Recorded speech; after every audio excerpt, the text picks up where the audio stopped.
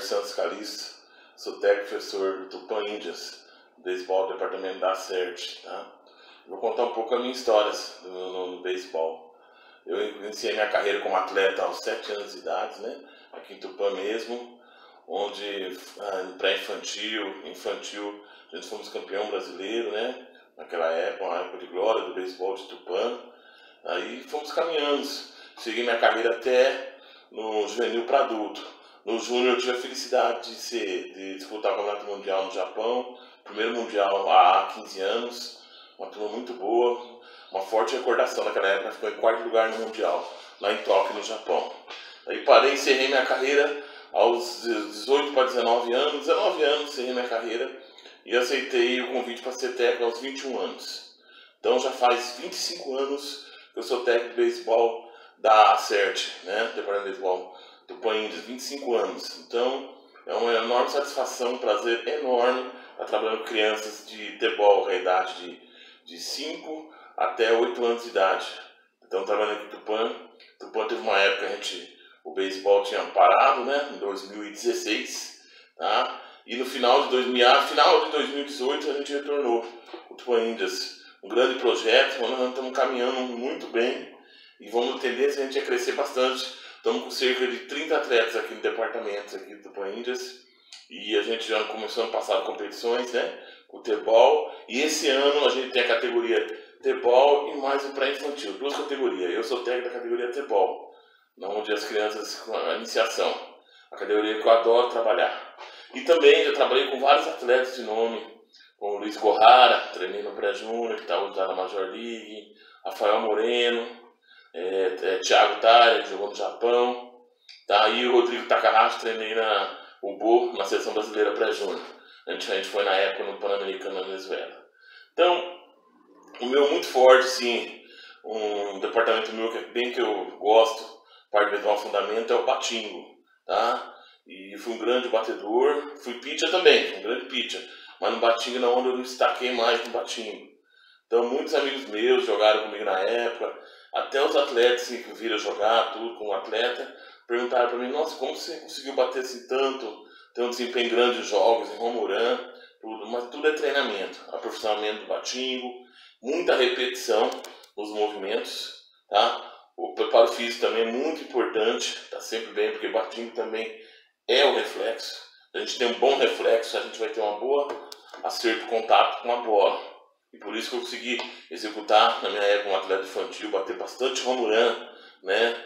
Até hoje o pessoal fala que é recorde, foi mais de 50 home run em um ano. Mas futuro é treinamento, tá? Então treinamento, repetição que vai fazer eu crescer cada vez mais, tá? E vocês crianças que têm sonho, não desiste.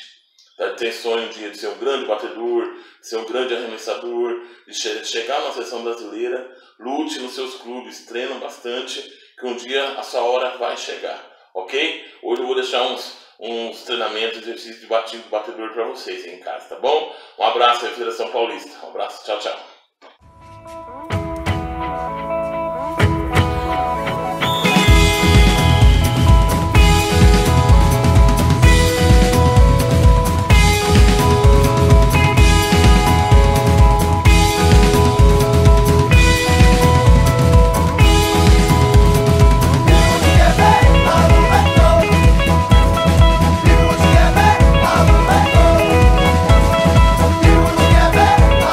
Go!